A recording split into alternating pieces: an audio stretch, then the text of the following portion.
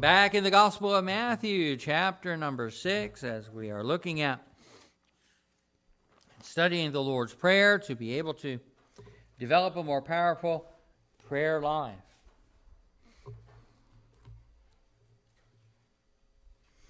I'll just read verse number 9 this evening and begin to look at some powerful prayer principles that are found here in the Lord's Prayer.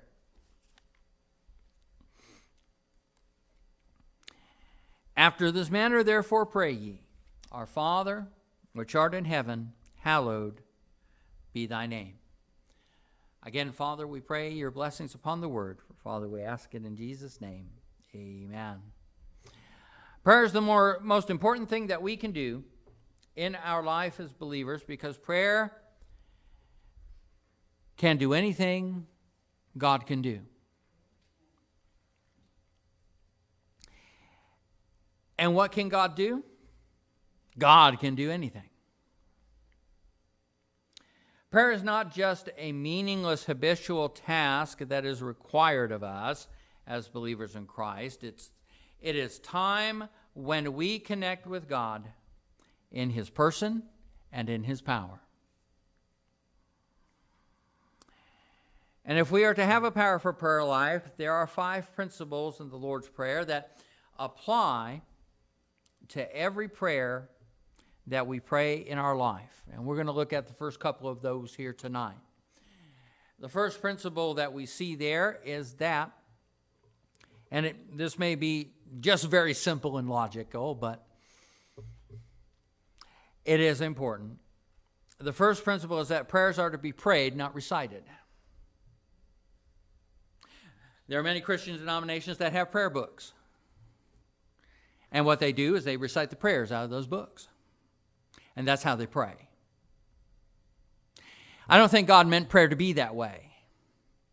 He even said that this prayer, the Lord's Prayer, was not necessarily to be recited word for word every time you pray.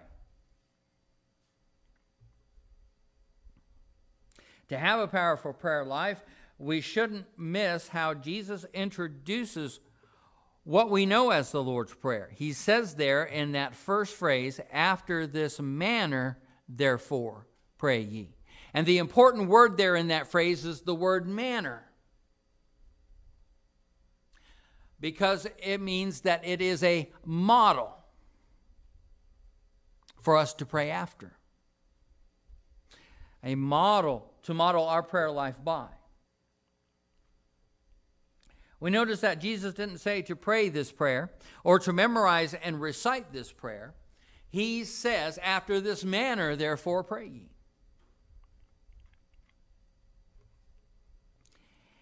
We don't just recite prayers, we pray them. Now, there may be times to quote this prayer as it is in Scripture, but we shouldn't just recite the words. We should pray from the heart. And that's the problem, I think, with a lot of Christians today in their prayer life. Their prayer life doesn't come from their heart. It is something they check off a list, or they go to a book and they recite, or they repeat over and over and over and over again. And when you do something so often, we tend to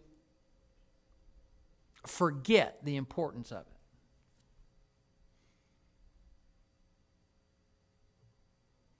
And the significance of it.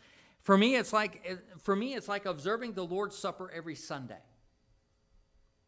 And there are churches that do that. And the Bible doesn't prohibit it. It just says, as often as you do this in remembrance of me. So even biblically, the Lord's Supper could be done every week here at the Grace Baptist Church. But I believe if we did the Lord's Supper every week, its significance and its importance would be lost, because it would become routine and ritual. And that's how our prayer lives become sometimes. Routine and ritualistic. You ever notice to get in a rut in your prayer life when you're praying the same phrases over and over and over and over again? You say grace the same way every time?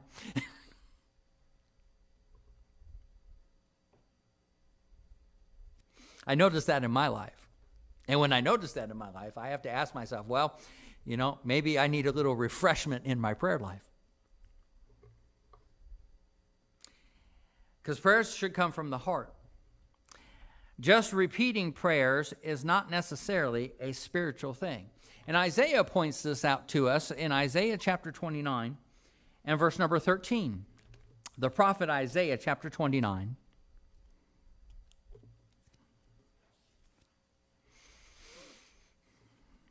And verse number 13.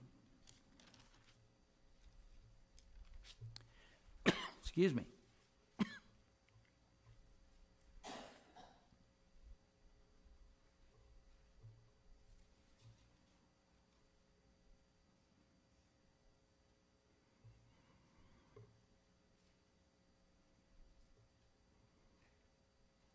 Isaiah 29 and verse 13.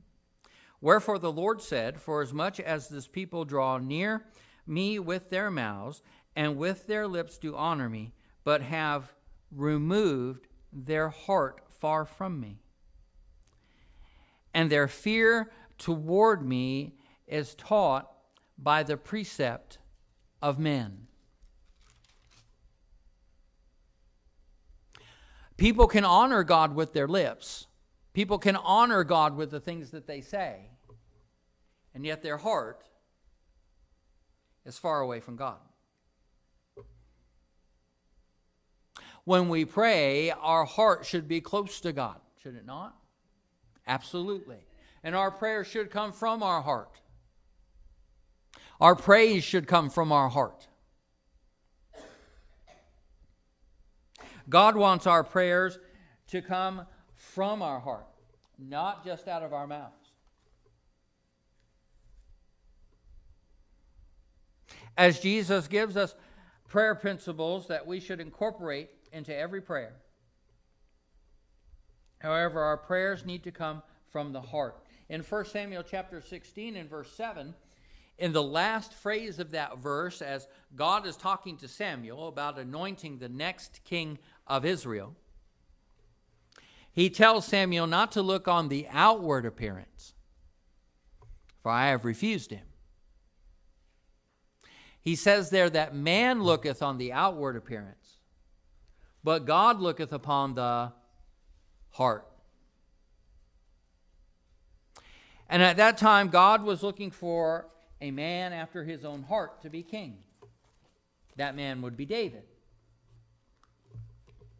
In our prayer life, we are to pray from our heart, because when the Lord looks at us, he looks at our heart.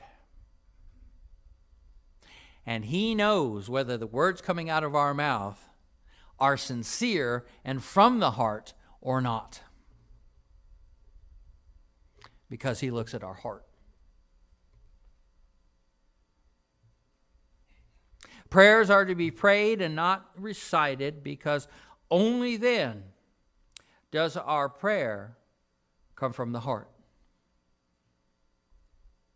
The second principle we see is that God can do anything, and I can do nothing. God can do anything and everything, and I can do nothing. When we pray, we don't come to offer God assistance. Believe it or not. We don't go to God and say, how can I help bring about your kingdom today?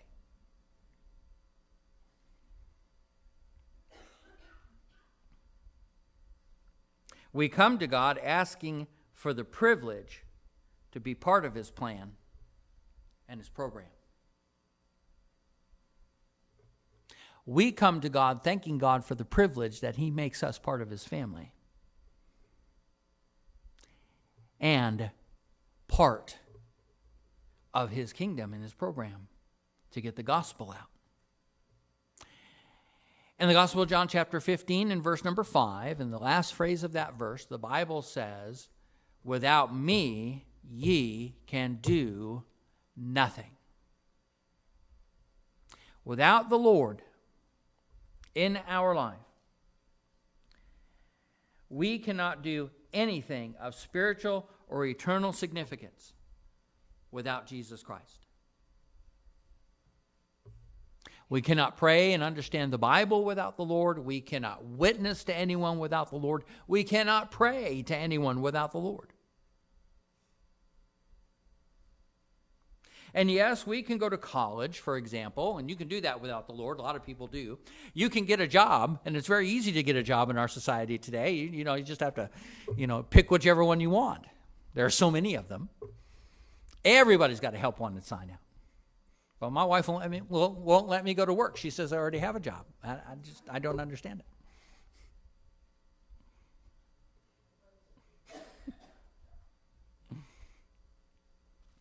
But we can go to college, we can get a job, we can make a lot of money, we can have an impressive career, and even become famous, possibly, which is also very easy to do in our society because of social media. I still don't know what the Kardashians are famous for, except being Kardashians. What have they done to be famous? I don't know.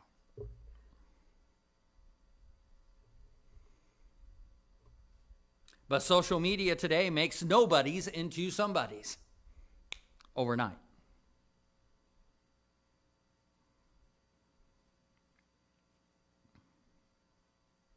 We can do all of that, but we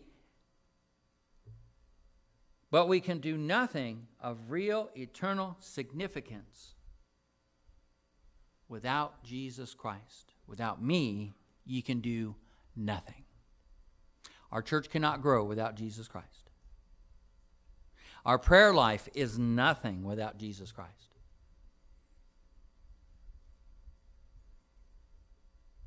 And when God sent the angel Gabriel to Mary to announce that she will have a son and call his name Jesus, Mary asks, "How can this be, seeing I know not a man?" And in Luke chapter 1 and verse 37, Gabriel answers and says that with God, all things are possible. Not with me, but with God, all things are possible. And that's how Mary could conceive as a virgin and bring forth a son, and that son could be named Jesus and could grow up in this world and die upon the cross for our sins.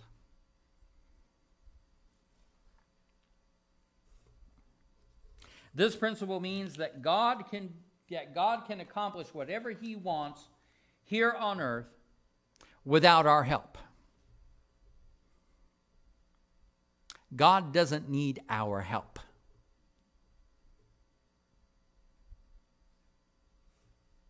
Therefore, whatever God gives us to do as his purpose or his will for our lives is a privilege. David Livingstone, the great pioneer missionary to Africa, never thought of his service to the Lord and his missionary work as work.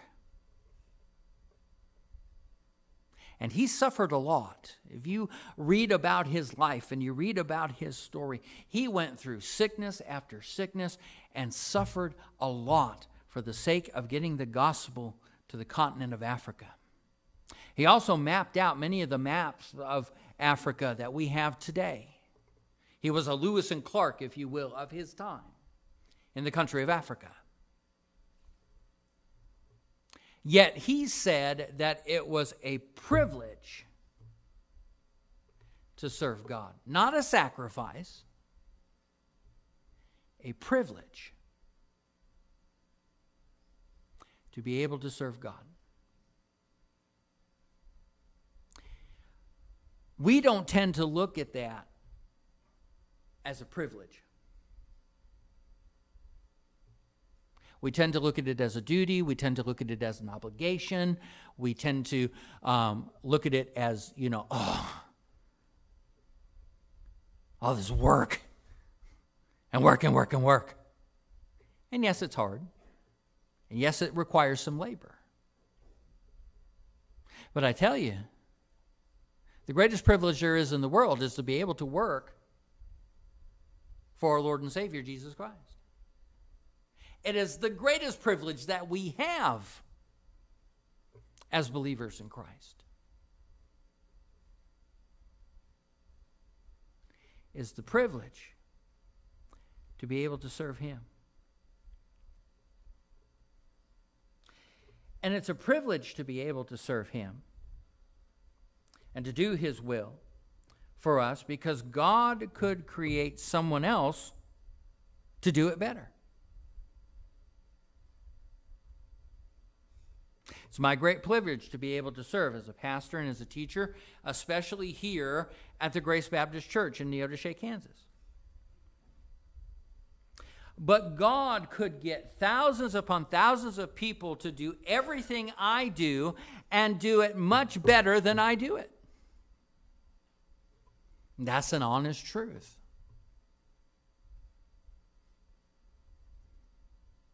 I have realized that there are better preachers than I am. And there are better teachers than I am, even within our church. There are those that are better than I.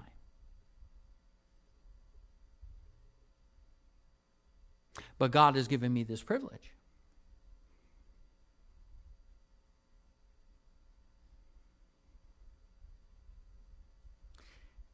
And it is yet because God loves me in spite of all my weaknesses and my shortcomings that He gives me the privilege of serving Him.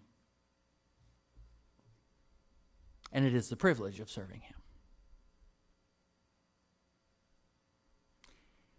And He gives all of His children that same privilege, the privilege of serving the Lord Jesus Christ in our place in His kingdom and harvest field.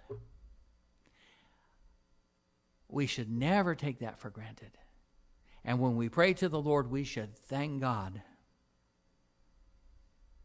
that He has allowed us this privilege that not everyone gets, to be able to serve the Lord. And especially here at the Grace Baptist Church in Neodesha, Kansas. That is a great privilege, indeed.